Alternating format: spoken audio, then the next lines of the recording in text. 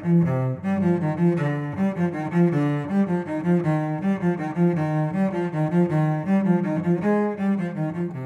name is Trish Lee, and I'm a wedding dress designer.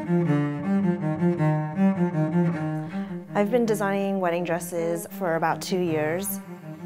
What the dresses try to convey is a Californian, laid-back, relaxed sort of aesthetic. At the same time, it's vintage-inspired, but really not like a costume. Ever since I was a kid, my mom, she'd help me make my clothes. We would go to the fabric store and I'd get to pick out the fabric and the buttons and the trims. At the end of the day, I had something that was so special and different, and I put my heart and soul into it. Daily responsibilities, I think, vary so much. At a certain period of time, I might be focusing on design. I will start with sketching, and I'll look at fabric and I'll start sketching different ideas based on what I'm inspired by. I work with brides and I do their fittings. So before I even see the bride in their actual fitting, I will do their pattern drafting. When you make a dress, there's a blueprint almost, and you have to alter that blueprint and that pattern to fit a bride's measurements and different requirements. I really love to hear brides' different stories and how they came to pick this dress and what their wedding is like, because I just like knowing what inspires people today.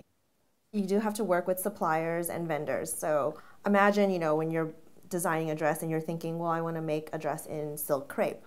You do have to find the right crepe, find the right maker of this fabric, and review samples before you actually order a roll of this fabric.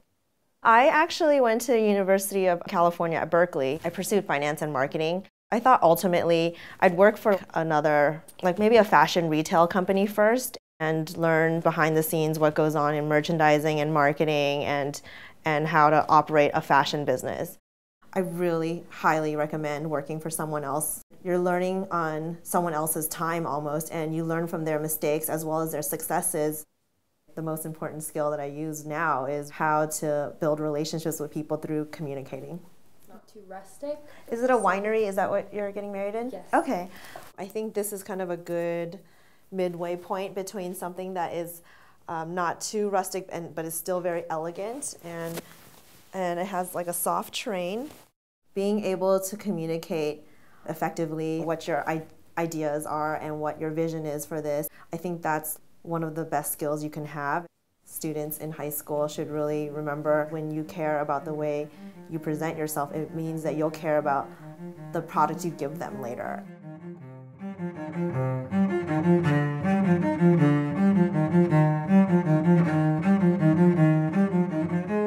I get to see people so happy wearing something that I created, and it means so much to them, and I'm a part of their day without really being there.